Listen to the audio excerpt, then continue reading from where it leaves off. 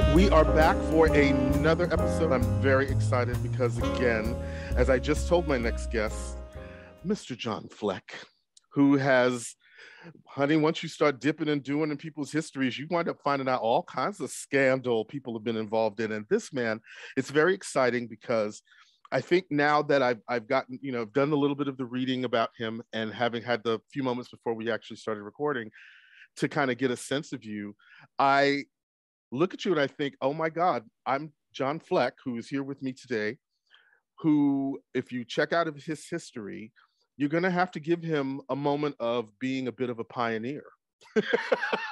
Well, I'm that old. Oh dear, where did you go? Do you see me? I see you. Okay. Are you there? Did you lose me? Jesus. Oh, there you are again. God, zooming. I'm probably like zooming in so large on you. But yes, it's like you, sir. Okay, Mr. Man, when I was doing my research, I was like, what? Who am I talking to? This is someone who has endured what I was talking to my partner earlier about how I wanted to talk to you. And I just realized that you were one of the people that in a modern day sense was part, in terms of in my lifetime and in my lifespan, was like you were one of the first original cancel culture people.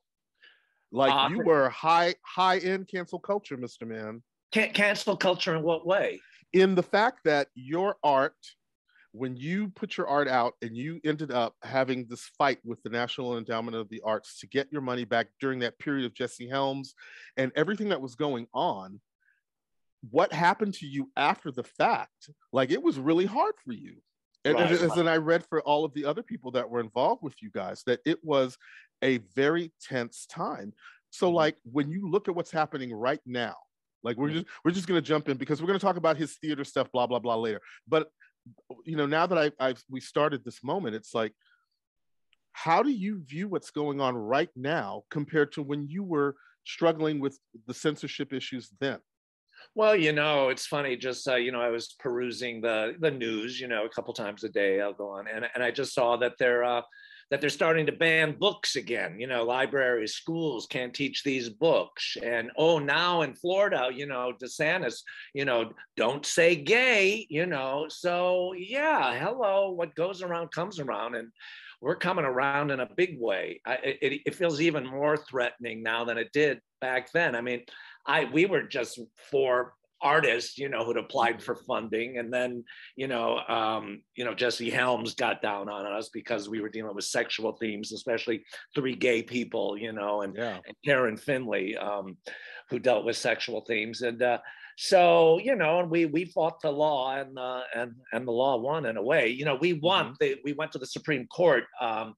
And we won our first round, but then Bill Clinton, who was president at the time, kind of threw a bone to the conservatives, and they appealed the case. So basically, we won and we lost because basically the National Endowment for the Arts, they said, could deny funding based on morality issues, so to speak.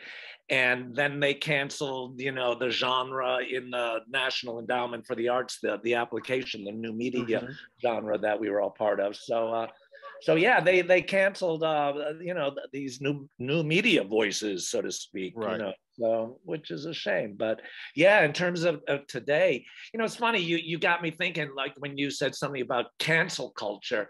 And, they love to call the left, the right calls the left the cancel culture. But it's like a devious ploy because I feel they're the cancel culture. Right. Absolutely. They're trying to cancel us. So. Absolutely. So, we are talking with John Fleck, and, as we are doing this is because your approach to your performance art, because you are more a performance artist / theater person, but I think you find yourself much freer in the performance artist space. At least that's what I gather. Well, it's a hybrid. People love to label you, so I got labeled a performance artist. But I've always felt I'm a theatrical performance artist. Right. So yeah, it's funny. Speaking of cancel culture, I see it's Black History Month, and then I just read that there were 15 bomb threats against yes, black colleges. black colleges today or whatever. Crazy, huh? It's crazy. And you know, what's insane is that nobody seems to be doing anything about it. You know what I mean? It feels as if we're still in this kind of like bubble that nobody wants to own is doing anything. And I, for one, as far as an artist is concerned, like I feel like you have actually been able to be very brave because you fought the law at the time when it really was a crazy sense of conservatism, and now it's kind of the signals are mixed, but the energy is still the same. And this piece that you have now, it's alive, because I had to practice. You got to say it twice, but you got to build. Well, that's how Dr. Frankenstein said, you know, it's alive, it's alive.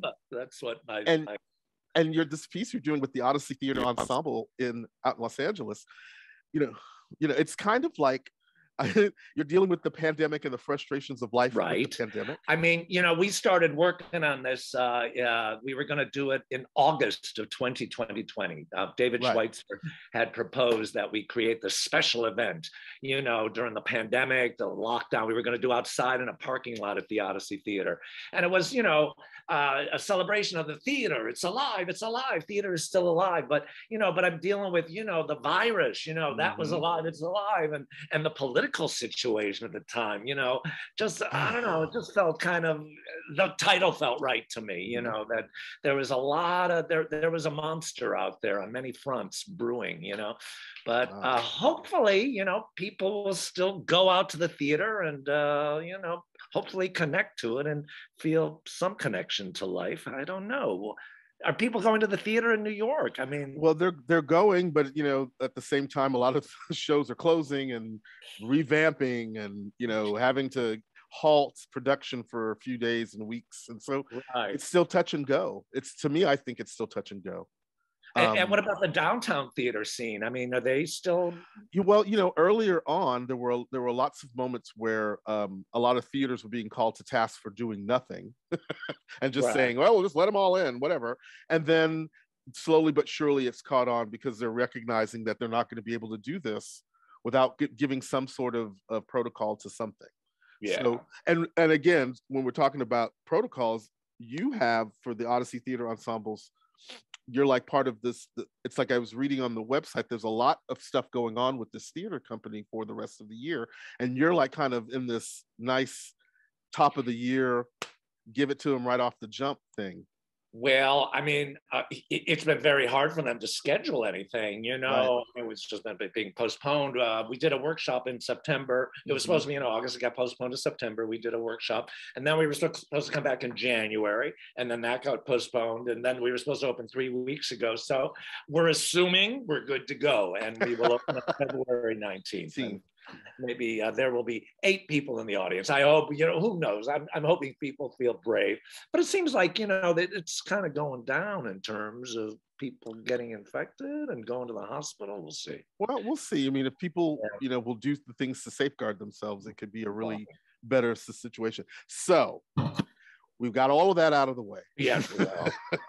So let's talk about It's Alive. It's alive. Let's talk about that in terms of your inspiration, of course, throughout the pandemic, but it's also reflective of the way that you perform. And so this is going to have music, it's going to have choreographed pieces as well. It's my director calling from New York. Can I just say hi and tell him I'm on the line with you? Sure, tell him we're talking major biz here.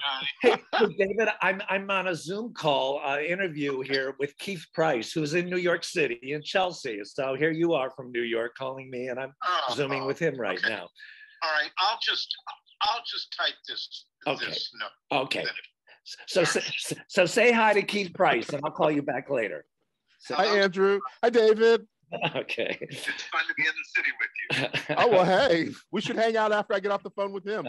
Okay, coffee. Please. Okay, talk to you soon, David. Perfect.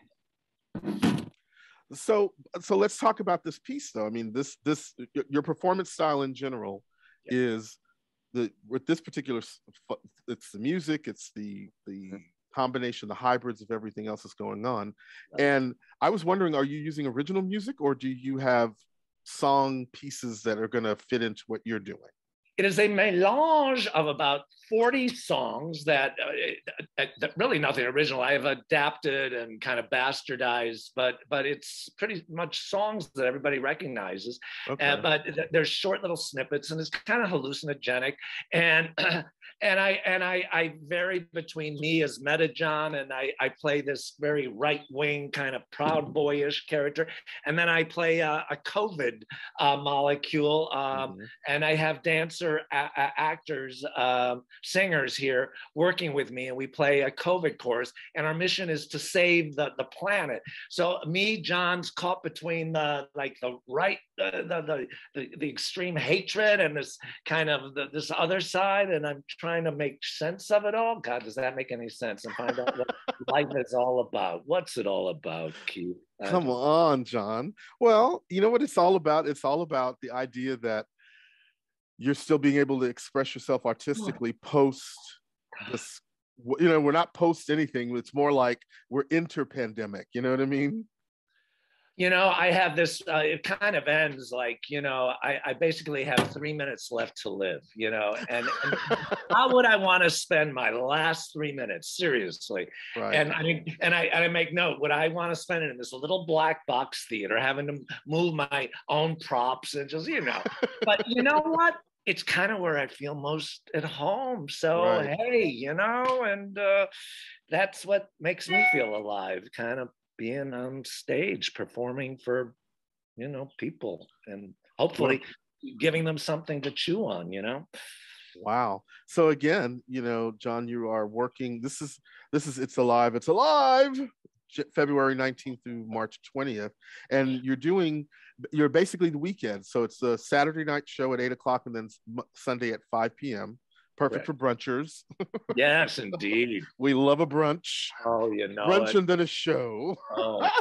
And for me, you know, 5 o'clock to the show. It's an hour long. 6 o'clock, we're out of there. Let's go have drinks and eat. I love that. I love that. So there is a lot that's going on right now. I was checking out your story because your show, All For You, that you did that was at the PAP. Just PAP Theater, but that was after everything had come down.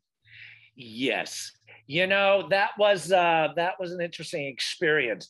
I was somewhat naive back in the day. I just kind of, every year I did a new show. It was like a happening. I'd create these shows and then, you know, oh, well, hopefully they were well received. And then I just let them go. I didn't tour them. I just wanted to create new work. So, which was a lot of work. So anyways, I go to the public theater with this show I've never done. We have like 2 weeks to get it up. Actually, David Schweitzer worked with me on it. And, you know, it was very rough around the edges, you know, I gotta say, which a lot of times is charming. But I remember Ben Brantley from the New York Times, he had a little bit of issue with it. And I go, oh, and so I kind of felt like, oh, I didn't feel so good about it. But you know what it was? It was like, it was a workshop. It was my New York workshop experience. Right. And I came back to LA and I ended up doing it at the Museum of Contemporary Art the following year.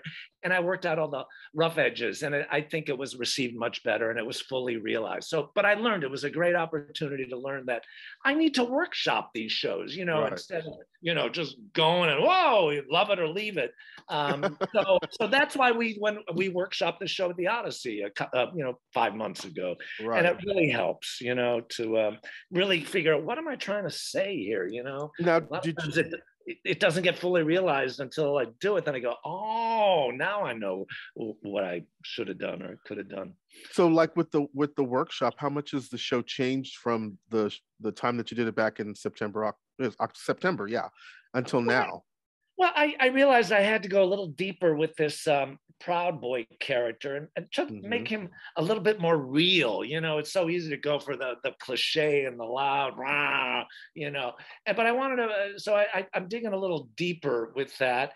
And also, you know, with the whole COVID thing, now that you know, 5 months later from, you know, we've got Omicron. How does that change the dynamic? Right. And you know, it seems like everything's okay, but we don't know what's mutating out there, you know? So I've had to make adjustments there. And, Yeah, so, and politically, because I'm dealing with a lot, you know, I discussed a lot of the politics, you know, over the last 3 years, you know, when we had to lock down, we didn't get to digest this together. So, you know, that's a living thing. It's alive, you know. So anyway, so I think it's more fully realized, and I hope it still pops. So there you have it. Wow. All right. You know what though? I mean, that's the joy though, I think, of the performing, is like, even with the workshopping and everything else, it's still the idea that you can pull it together enough to get in front of a room full of people or a couple of people and just get it out. I think is the best thing. Get it out and be nimble on your feet when they throw things at you. You can avoid them. So clearly this is a participatory event. Is that what's going on? Well, yes.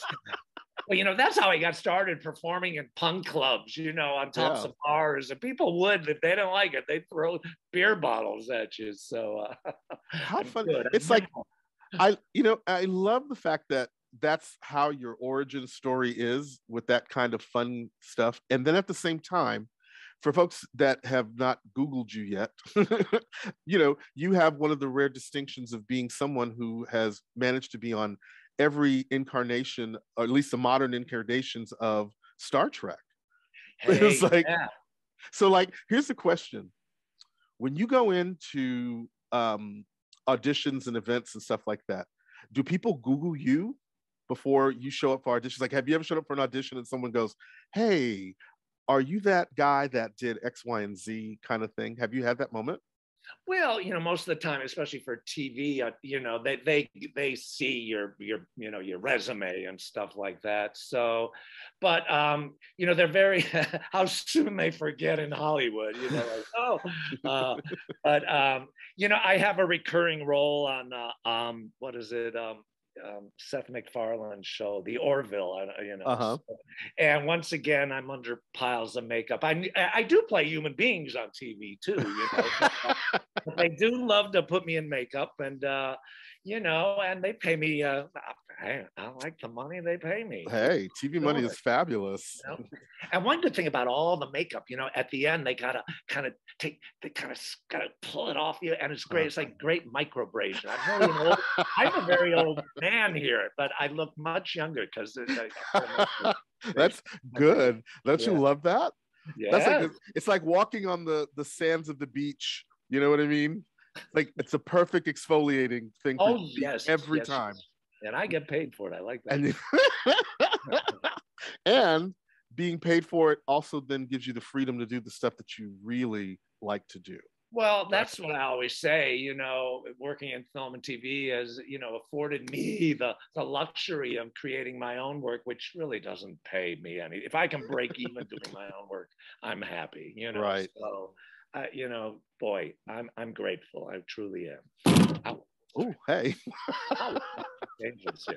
Well, John, this is so groovy. It's like, again, so for those of you out in the Los Angeles area who want to get your hands and, you know, get your hands and feet wet with some theater, you know what I'm saying? February 19th through March 20th, you can see John Fleck and It's Alive at the Odyssey Theater Ensemble on the weekend, Saturday at 8 o'clock, Sunday, 5 p.m. Get your margaritas on pre-show and then get your dinner on after.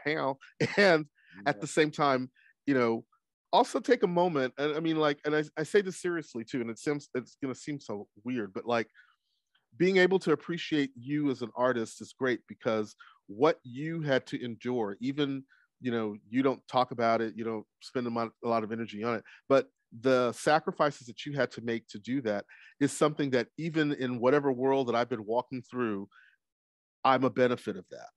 And so, you know, again, standing on other people's shoulders. And that's something that even in the middle of Black History Month, you know, that's going to be heard a lot, but also too, as an artist and also as a member of the LGBTQPM, what, you know, that thing, being a member of that, that's also something to be very thankful and grateful to have this opportunity. So thank you. Thank you. Oh, thank you, Keith. You said it so well. LGBTQPTWXYLBW. Again, you know, we're from that generation where we were just lucky with gay and or queer. You know. I would take queer. But, you know, the kids today. Everybody's got to be special. Kids, what's the matter with kids? Non-binary kids today. Love it, John. Thank you, thank you, thank you. And we will be back. How was that?